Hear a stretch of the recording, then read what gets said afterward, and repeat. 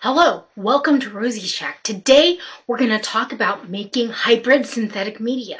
We're going to talk about actually going in and taking an AI assisted device and making a creation out of it. We're going to talk about the chain of creation. What's going to happen is I'm starting with an exercise from a coding class that has kind of an AI feature. I'm going to modify it, making it a little more mine, and then I'm going to go ahead and paint a painting from it, using it as an assisted technology to create a whole painting, like one of the ones that I have behind me, only it's squares. I'm going to show you the whole chain of creation and the chain of authorship, citing all of the influences that go into creating the painting. And in the final analysis, you're going to see that I'm the human. So I get to change it as much as I want in the end, making it a full fine art. All right, let's make fine art with an AI. Hey, so what I've done is I've opened my PyCharm. We're looking at actually the raw code from the coding exercise from 100 Days of Code. I'm going to show you what the exercise did and what I modified it to do. So I'm a co-creator. Angela used the original author of the structure of the program.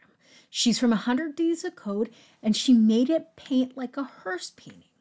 What I'm going to show you is that I've modified it to do my 18 by 24 canvas as a 9 by 12 schematic of squares, and it has caused me to be a contributor in creating the program. The program is like a tiny AI because what it does is it uses a randomization module to go ahead and make the painting random, like as if you were looking at nature and taking nature and blowing it up. That's very important in modern art because you're supposed to look at nature when you create abstract paintings. Fine abstract paintings are supposed to be based on reality, kind of. I mean, you could break that rule because you can break any rule, but the process of creating good abstract, they have you sit there and draw reality. Here, we're going to draw the computer, the randomization image, the randomization module, and the setup of the computer is going to give us a random map that duplicates what would happen if we looked at nature. So I'm going to go ahead and run it and show you what use final version looks like because I can simulate it on this, and then I'm going to show you that I created modifiers and randomizations and color palettes that were put into it so I could go ahead and fill this exercise. So let's go ahead and run it. We're going to run it, and it says how many dots in a line. In use exercise, it's 10 by 10, and I'm going to put in soft because that's the color palette I ended up with to see what it draws. Just like a hearse painting, it draws a color palette that I predefined using color palettes on pictures, and it went ahead and put it in. I've created 4 color palettes, so we can turn them on and off. That's my modification. I have also put in something that allows it to change dimensions so I can go ahead and do a rectangle painting. So let's go ahead and run it again. How many dots in a line? I'm going to put 9. Oh, I'm going to put 12. Sorry, I'm going to put 12. And how many rows in a line? I'm going to put 9. These are my modifications. And I'm going to put strong. And it's going to go ahead and draw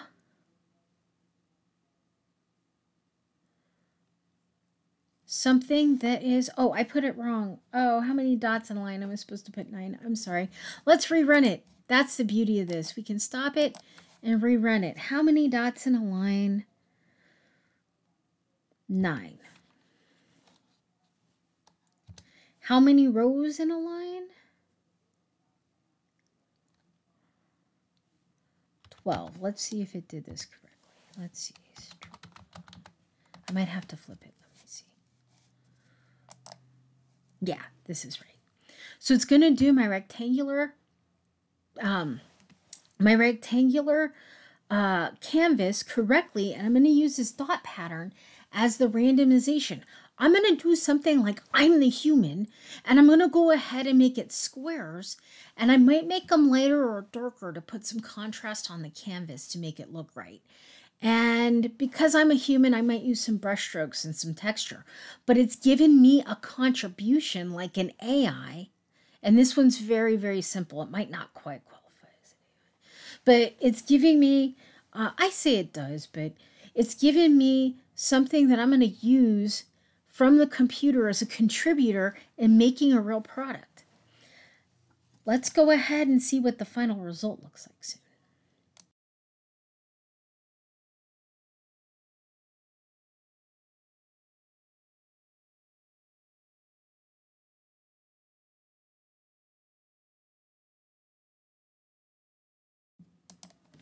Good morning. Okay, so we're going to go ahead and go over some of the concepts that are applied in going through trying to make a fine art out of an AI. So let's see. Let's look at our chain of authorship with this. First, there's the Hearst $1.4 million painting of dots. I'm going to show you an example. Then coding class creates an exercise that can simulate that. Then we modify it to create our project. And finally, the artist is the computer and I. And I think I am pretty much an artist with this exercise. So let's go ahead. A Hearst dot painting looks like this. It's sold for $1.4 million. I don't think it was exactly this one, but you see that it's something that uses a pattern and uses dots as an experiment with shape and color. That's something very important. And abstract art breaks down usually reality. It can do schematics where it plays with shape, color, circles, dots, whatever. Let's see, the computer generated image is close. I applied a color palette to it so it was sensical, but the color palette plus the randomization engines in the computer create something like his painting, and it can create 15 in like 10 minutes. So what the computer is doing in the creation, the computer is creating a randomization that replicates the detail that would come from looking at nature. It's adhering to the structure that my coding instructor, Angela Yu, and I have created inside the code. To take the class that shows you how to do this engine, you can take 100 days of code, and it's the Python boot camp from Angela Yu at Udemy. It follows the exact instruction, the computer follows the exact instructions of the code, and because it creates a graphic, is considered a generative AI. What the human is doing, humans are creating the original programming. Angela Yu and me, Cynthia Mock. Cynthia Mock, which is me, is providing the concept for this experiment like a producer. I conceptualized this video and wanted to show it to you. Damien Hirst provided the original concept of the painting. The human is the final decide on changing and executing the painting. So I can take what the computer says, and because I'm the human and I'm the finalizer, I can go in and change it. I can go in and change it from what the computer gives me. In abstract art, the human is using the computer to influence detail and pattern in a way that simulates and looks at a real world. The abstract art is totally abstract. Okay, keys to remember. The human can always change what the AI does. When I get it out, because I'm the final person, I sit there and I can look at it, I can make a change, I can do something. In these, I might be messing with light and dark and texture to make it really look like a fine art painting. The AI should be credited appropriately. This AI is not available commercially, but I'm showing you how to get it.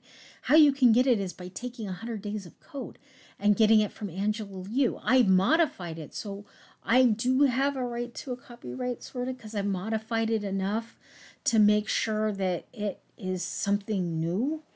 And computer programs are usually copyright. The AI is assisting in the pipeline in the creation of adding detail and making the production faster.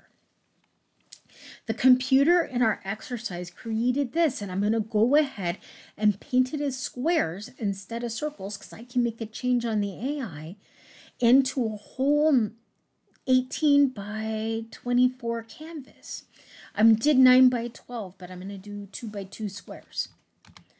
And this is what I'm going to create from it. As you can see, this is our final fine art painting. I'll leave it up for a second so you can go ahead and look at it. Okay. And the question is, who is the author of the fine art? Is it different enough to say I am? I argue it is. It's different enough to argue that I'm the author of this painting I just showed you. But you see the whole chain of authorship leading up to something that's brand new. Thank you.